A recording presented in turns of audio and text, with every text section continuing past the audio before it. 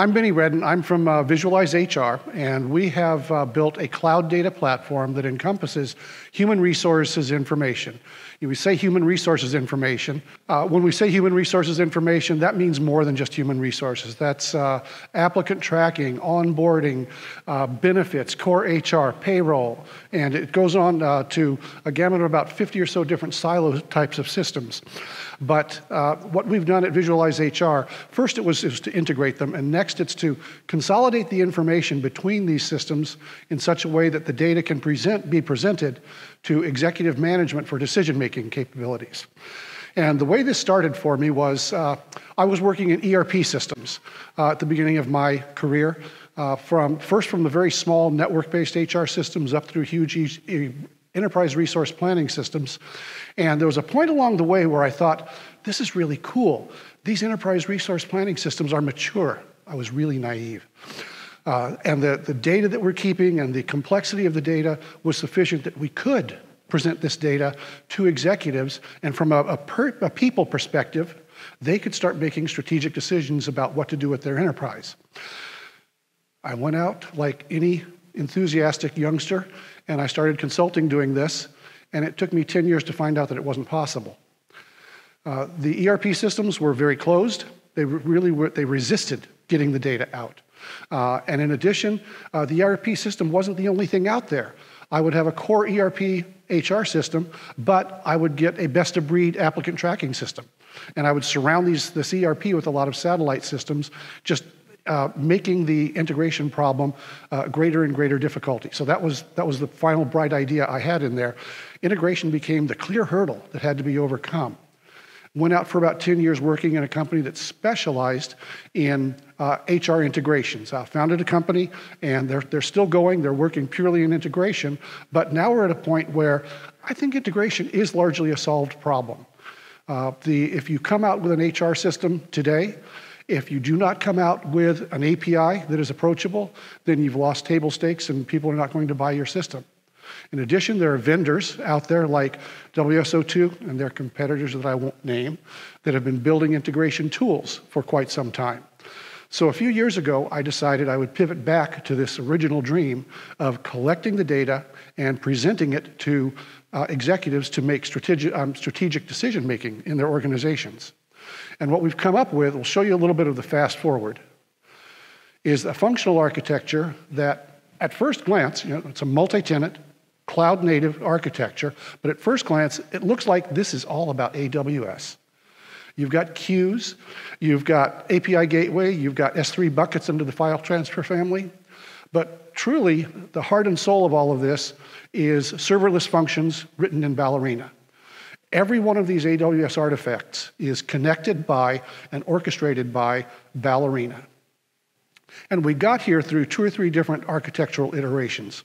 I'll try to go through 3 years of architecture in about 30 seconds. Oh wait, the first predecessor to that is, why did we choose Ballerina? I had worked for several years, lots of years, in Java.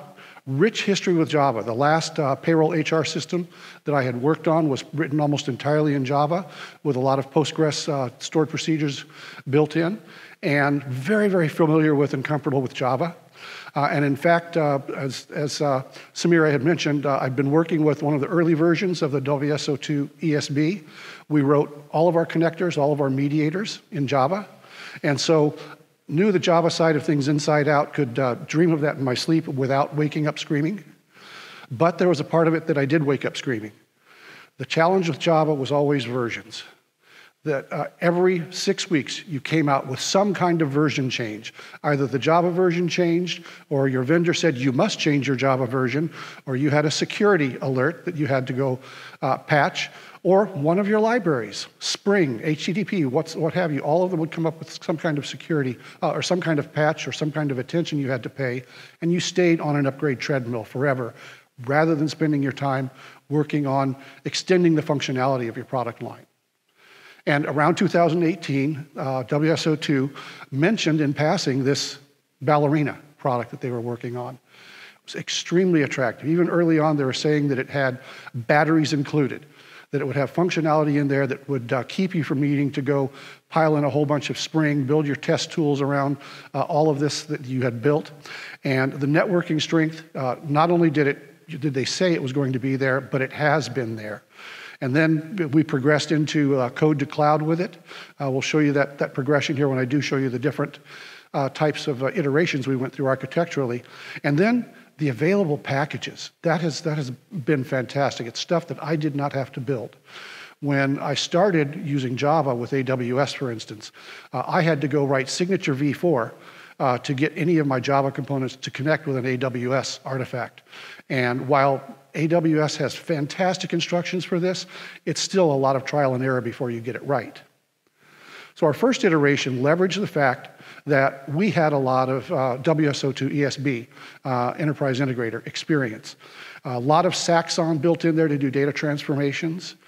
We had in a database a dynamic orchestration so that we could pick up segments, little snippets of Synapse code that we could assemble on the fly into an orchestration.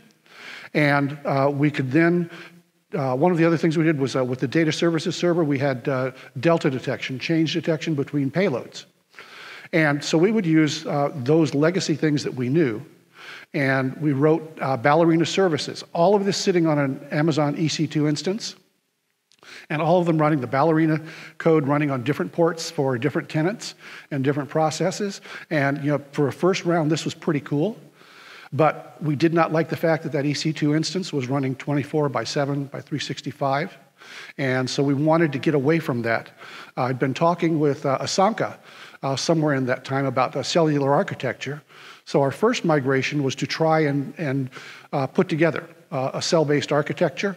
So we moved to Kubernetes with the same kind and moved out of any of the enterprise integrator components and all into Kubernetes. And this is where I did wake up screaming quite a bit. Kubernetes is fantastic, but Helm is not your friend.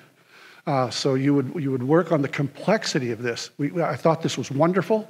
I thought it was a very good cell architecture, but the two areas that I felt we needed to improve were first, to continue to work to get off that EC2 instance, and second, to get away from the complexity of orchestrating all of these things together.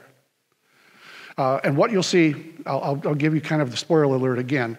What you see between all of these architectural iterations that is the same is that we have this database with a very normalized HR data model, and you have Ballerina in its different instances.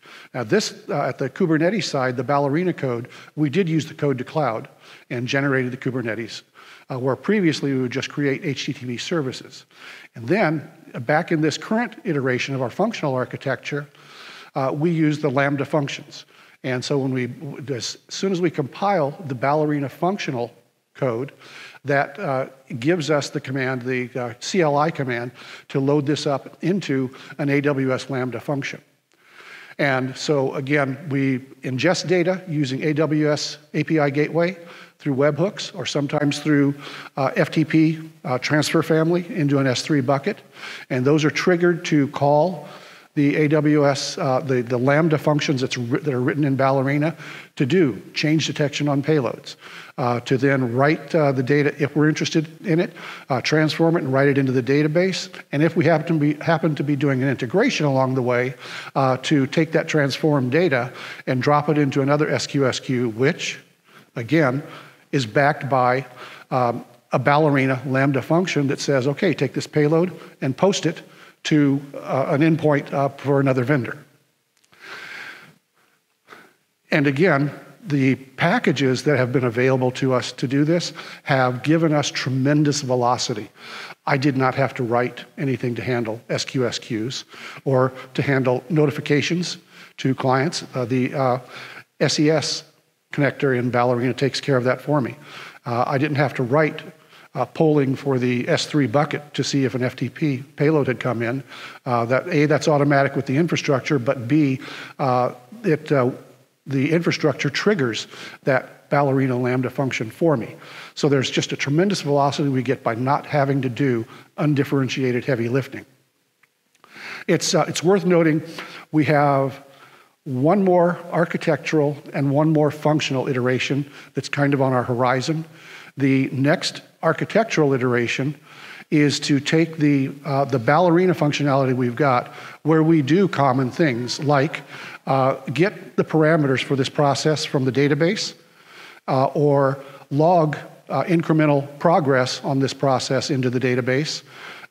We want to take those out of being compiled into each of the Lambda functions and instead make those Lambda functions on their own so that they get called directly. So that reduces our code base and it may increase some of our latency a bit, but it's going to make things simpler to improve our functional code without needing to keep on maintaining some of the separate tedium kind of code that we have to deal with. And then our next functional, I'll just leave the next functional iteration, I'll leave it as a question based on what we heard from Hard Rock earlier today. If I'm maintaining data from between 5 and 20 of your different HR systems in a common database, and I can tell you not only what it looks like in my model, but what it looked like in any of those systems, what might I be able to do with respect to employee experience with regards to their data? That's definitely a direction we want to go next. What Ballerina has done for us along the way, the integration capabilities are like the first big lever that we were able to pull. We've been able to seamlessly connect diverse HR systems. You know, one of the packages that exists in Ballerina Central is the Paylocity connector. And that was built using Paylocity's Open API specification. Now, I'll say it again in a few moments that I always look in Ballerina Central for functionality now, because I did start pulling the Open API specification from Paylocity and started generating a Paylocity connector. And when I found that they had already not only developed, generated this at WSO2, but they had refined it so that it actually worked. My first attempt did not work very well. So the integration capabilities of Ballerina have been fantastic. Do you want to do an HTTP call? We got that. Do you need OAuth? Oh, we've got that. Oh, do you want mutual TLS authentication between endpoints? We've got that. So those are the kinds of things I did not have to develop from scratch. The transformation capability, I could not tell you how many Saxon XSLT transformations I've seen in the past 10 years. None of them is easy to understand. They are all terribly arcane and get more and more complex as you approach different systems, especially when you go to high-end ERP systems like Workday and SAP. But the Ballerina transformation model is much more powerful. You know, we still get transformations that don't look good in the data mapper because they're pretty complex, but the model of putting those into a function has just been tremendously powerful for us. And then combined with AWS's event-driven infrastructure and the fact that Ballerina can plug hand in hand with that, we can do the entire data pipeline with minimal effort, and everything just goes end to end, gets logged. We have special ways that errors get thrown up to us, and we can go in and look at these anytime and remediate. So we've really been happy with Ballerina for the Cloud Data Platform. Let's see, we have some next evolutionary steps. The first one, I'd set this up. I thought this was going to be pretty cool. And then Sanjeeva said, oh, we've already got it this morning. But I'll show it to you anyway. Yes, it does show here. We have, this is pretty tactical. We have some consulting partners who want to look at the ecology of integrations that a company may have with their HR systems. So we are using the Open API connector and a chatbot to interview a stakeholder. What is your current core HR system? Well, that's UKG Pro. Do you have an applicant tracking system? Yes, that's Smart Recruiters. Do you have a learning management system? And so on and so forth. And we build the artifact that currently gets rendered in the Visual Studio Code plugin under the architecture view as something like this. This gives our consulting partners the ability to inform a client, okay, here's what you really have out there. You thought you just had these two, but when we interviewed everyone, you had these 12. And it also tells them the level of maturity they have in their integrations. Are these bidirectional? Are these single directional? Or how are you able to keep these up? And again, this morning, Sanjeeva introduced the Choreo architect view that I now have to go talk with someone about. but it gives us what we're looking for here. Now, the joy is, if I continued down this path, I would have to try and find the library that would allow me to do the rendering on the fly, rather than write the artifact out and then go into Visual Studio Code. Now, if it's being done transparently in something like Choreo's architecture view, that sounds like an integration problem to me, and that's a lot easier for me to solve than a visualization problem. We're also working with Amazon's own artificial intelligence, Bedrock. We're using Ballerina to orchestrate data between our big data model and the rapid response data set that Amazon Bedrock uses in order to display dashboards in QuickSight. And we want to be able to render, we have about 100 different kinds of metrics interesting to an HR audience that we want to be able to render to them. And we're well on the way of being able to show this and letting them configure these on their own. This, again, it's using Ballerina at the core, but it's allowing Amazon to do the heavy lifting on the visualization side. Ballerina for the data, let somebody else do the things that we're not as good at ourselves. And finally, someone in the Hard Rock session asked about retrieval augmented generation. This is something else we're doing. The generative AI uses vector mapping to map a question to potential answers that have been then mapped into the database via some process of converting textual information into that vector. Fortunately, our Postgres database has an extension that will allow vector mappings to be placed in there. The first use case that we're looking at is one in California, where I'm from. In California, if you have hourly employees, if they work a certain number of hours, they are supposed to get a meal premium in their pay. But the rules for that are very arcane. And so what we're putting together is a means of taking the rules and letting Ballerina convert those into vector mappings and put them into a database, and then letting Amazon Bedrock and the generative AI allow us then to submit a set of time punches for a week.